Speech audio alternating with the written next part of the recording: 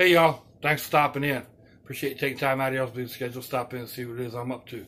I am here in the kitchen of the cheapest mobile home in Jacksonville, and it's an open room concept. The kitchen and the living room are all one, and it kind of works, but it kind of doesn't.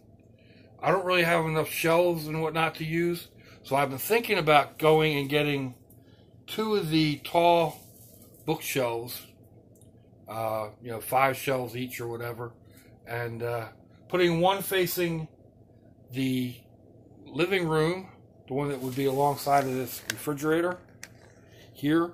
This is my second refrigerator.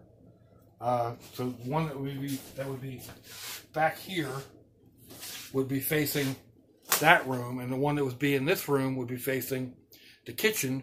And then I would have the shelves as either pantry or dishes or whatever. Well, I've only been thinking about that for, I don't know, the past week or 10 days or so, and kind of looking around to see if I can find the shelves cheaper than going and buying them and building them. And because usually you go to the thrift stores or whatever, you can find stuff that's a little better quality. But anyway, today I found this. And this china closet, I guess. I don't know. It's got 2 doors down the bottom. And a nice shelf. And then it's got 2 nice shelves up here at the top. Let's see if I can bring you over here.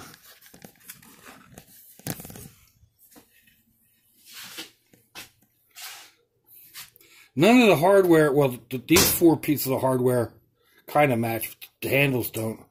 But it's all 3/4 inch plywood. The box and everything is 3/4 inch plywood. The shelves are 3/4 inch plywood. It's got a nice finish on it, more or less. I mean, there's a couple of little scratches or whatever, but I just had a couple of the young guys in the neighborhood help me carry it in, and yeah, I'm pretty stoked.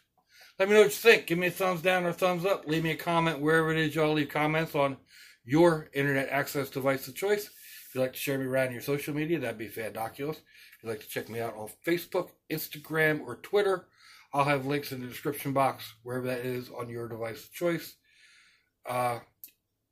I really haven't been doing Instagram and Twitter so much lately. I'm not really that big on social media thing, but yeah, I'll also put links to similar videos, and you'll find my email, my snail mail, and all that good stuff going on over there. So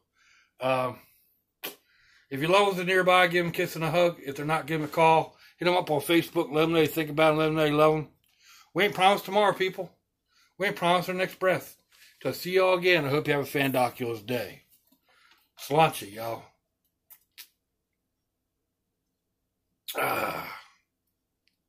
Bye-bye.